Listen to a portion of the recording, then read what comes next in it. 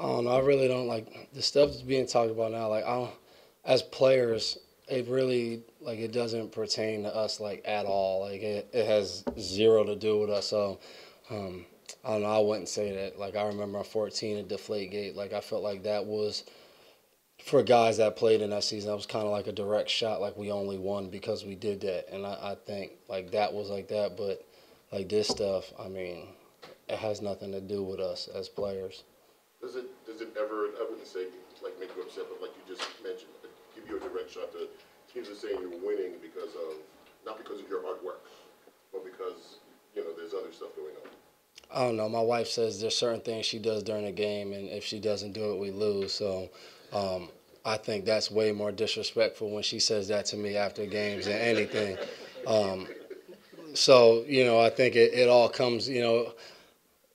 For us, we go out here, we work hard, and we try to win. You can't take that away from us. So I think that's the fun part. But there's always going to be things. If my mom and my wife and Jay's wife, if there's more than three people who come to the game, like we shouldn't even play in the playoffs. Like we're gonna lose. So um, we'll see how it goes.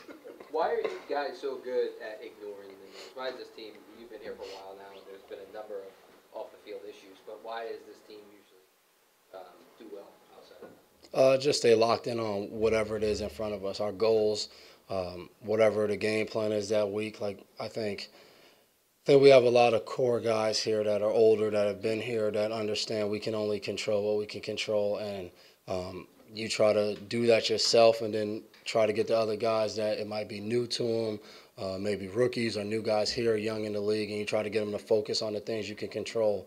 And I think once you do that, you're able to just go out there and play football.